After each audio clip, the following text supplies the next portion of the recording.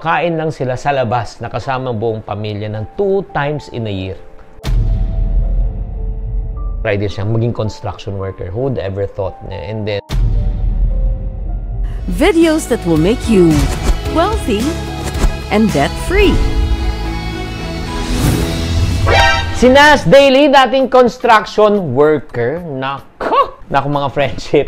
Alam nyo, super exciting tong episode natin na ito. Okay, bakit? I had a rare opportunity to be able to meet Nas, no? Tinawagan ako at na-invite ako sa isang private event. And I had a chance to talk to him and ask him some good money questions. But before we start, I'd just like to inform you, ang goal ng video na ito is to inspire you. Hope that you and I can pick up some good life lessons from his life. Okay, let's start muna with a Nas Daily. We often hear the word called Nas Daily. Napanood ko na yung video. Actually, ang real name niya is not Nas Daily. Ang real name is Nosire, okay? O Nosire, okay? Nosire Yassin. He's an Arab, the same time Israeli vlogger, and na-popularize niya yung paggawa ng 1-minute video. That's 1 minute. See you tomorrow. Let us watch this. And here with me is that OG of definitely of vlogging, and I've been following him ever since I was an infant. Okay. So 50 years ago?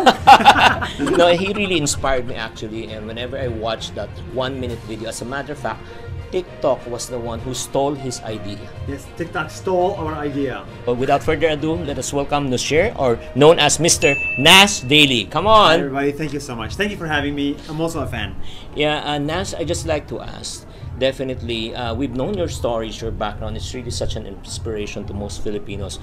But we want to know as Filipinos, how does a Nosire save money? How does Nosire save money? That's a good question.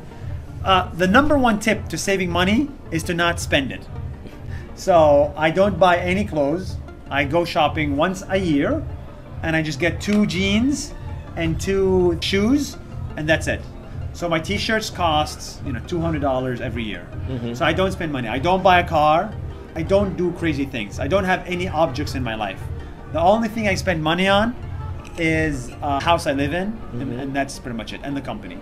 Wow, grabe naman talaga. Oh. Ay, ako nakaka-relate talaga ako dyan, no? Na talagang sinasabi niya the best way daw to save money is pag hindi tayo gumagastos ng malaki. Diba? Sa totoo lang, totoo yun eh. Ito yung na-realize ko, and I hope you will take note. No? In my years of teaching and practicing, this is what I've realized. Money not spent is money additionally earned. Money not spent is money additionally saved. Ang perang hindi mo ginastos ay dagdag income at dagdag ipon mo. Agree? Kahit kasi sa totoo lang, ito lang mga ka-Iponaryo, kahit na malaki ang iyong income pero malaki rin naman ang iyong expenses at gastos, wala pa rin, di ba? So, that's the first lesson. Saka napansin ko talaga, wala siyang relo. Ako rin, wala rin ako relo. Naka-t-shirt siya, naka-t-shirt din ako. Parang medyo pareho kami. Hindi naman akong lumilevel sa kanya, pero I think we share the same values. And then, not only that, the next question that I asked him, siyempre, napaka-inspiring ng buhay niya talaga eh. In terms of how he started, pumunta siya ng America, doon siya nag-aral. So, where did he get the inspiration in living a simple life? Yan ang tanong ko at itong sagot. No, I didn't grow up with a lot of money. So, I remember like my dad, going 20 kilometers extra just to get a cheaper gas. We went to restaurants like twice a year. We were not poor, but we were not rich. So, we were very, very frugal. And I was taking care of my dad's finances. And I always, every month, I'm like, Dad, how that, you are in so much credit card debt. Like, what are you doing? Typical din, no? Yung parang tayo mga Pinoy, no? Na talagang, may mga iba, hindi naman talagang sobrang hirap, pero hindi rin sobrang yaman. The mere fact, nung sinabi niya, that kumakain lang sila sa labas, nakasama buong pamilya ng 2 times in a year. We went to restaurants like twice a year. 2 times in a year. Imagine mo, yung parang nakapag-Jollibee ka na ng 2 times in a year kasama pamilya mo. Kung ikaw nakakapag-Jollibee ka pa, nakasama na buong pamilya mo 2 times a month or let's say once a month, in other words, mas maganda katayuan mo. Saka ang goal niya talaga is talagang matulungan ang kanyang pamilya rin. Yun nga yung pag-uusapan. Kaya nga, pinag-usapan namin yung next question. Sabi ko, Nosire or Nas, how much was your first income? First income was peach picking. I was picking peaches in the fields. And I was making 80 shekels a day, which is $20 a day. And my next job was construction worker. Pavements. Really? I do pavements, yeah, Wow. like physical labor. I hated it. I hated it so much. My next job was a store manager. I was managing shops and t-shirts and stuff. And then my next job was software engineers. The minute I became a software engineer, I started making good money. Okay. Yeah. Have you ever thought in your life that you are going to earn the money that you're making right now? Yes. I always knew that to win in the game of life, the number one most important thing is to have enough money. A minute you have enough money, you can do a lot of things. You can go crazy after. So I knew that I didn't want to live the life that I saw around me. And so my number one priority was become financially free.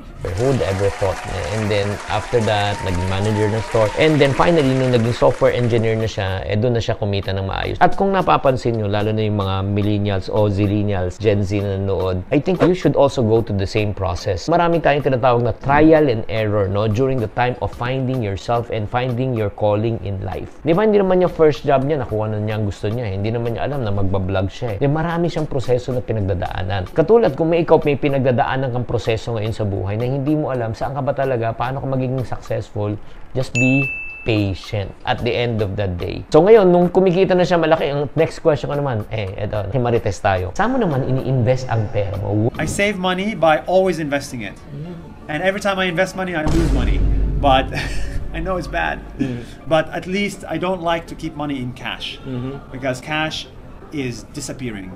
Every single dollar will become zero in 100 years. I try not to keep cash, and I put all my money in stocks, real estate, and crypto. Yeah. He doesn't keep money in cash because money will disappear. Not literally, pero ang ibig sabihin niya, nag-depreciate ang pera because of the inflation and everything, more or less around 10 to 15% interest per annum. So in 10% times 10 years, that's 100% na devaluated na ang pera natin. Kaya nga sinasabi niya, saan siya naka-invest? Sa stocks, di ba? Sa business niya, at syempre naman, yun, 5% daw sa cryptocurrency. Nakikita po natin na kailangan matuto rin po tayo to learn how to diversify. Ang ginawa po ni Nusayer, okay, he diversified his what? Investment. At pinapalago niya. Again, the goal of money is not to keep the money in the account, savings account, but the goal of money is for you to grow your money. I'm always scared of poverty. I'm very, very scared. So I feel poor all the time. I found that the most successful people are the ones that look at what society is doing and they do the opposite. Thank you very much for watching this episode, and I hope that you are encouraged and enlightened. Tatandaan, ang pagyaman po ay napag-aaralan. This is Chinkee Tan saying, to every problem, there's always a solution. If you're not part of the solution, you're part of the problem. Always. Chink positive. Bye.